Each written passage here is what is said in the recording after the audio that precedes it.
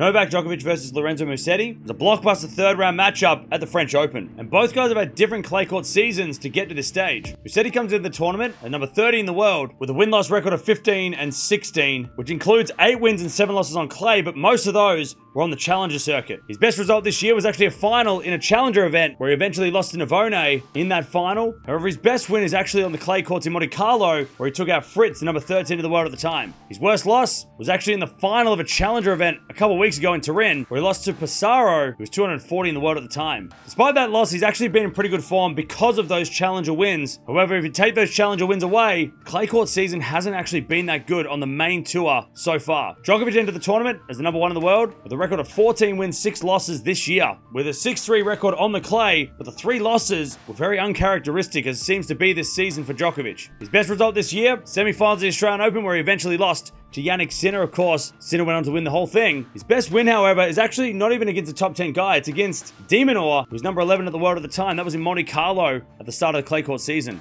His worst loss was in Indian Wells to the number 123 in the world, Nardi, and one of the biggest upsets of his career. His form, however, has been okay, but we're used to seeing Djokovic coming in with titles and coming in with way more wins than the last 2 losses he's had against guys outside the top 30. These 2 guys have played 5 times before, with Djokovic leading 4-1 in the head-to-head. And they already played this year as well in Monte Carlo, with Djokovic winning 7-5, 6-3. So Djokovic's got to be pretty confident with that one. Musetti's going to win this one. He needs to be ultra aggressive and really just frustrate Djokovic if he can. Djokovic has had some weird losses this year, and even though Musetti has beaten him before, it wouldn't be a super weird loss, but still, 3rd round of a slam, that would be weird for Djokovic to see him go out. So Musetti needs to make sure he kind of uses that against Djokovic and puts the pressure on. If Djokovic's going to win this one, he needs to do what he did against Baena. He was so aggressive, and he played with purpose against Baena in the last round. So if he can do that against Musetti and really get Musetti angry and frustrate him a little bit, that could go a long way to getting the win.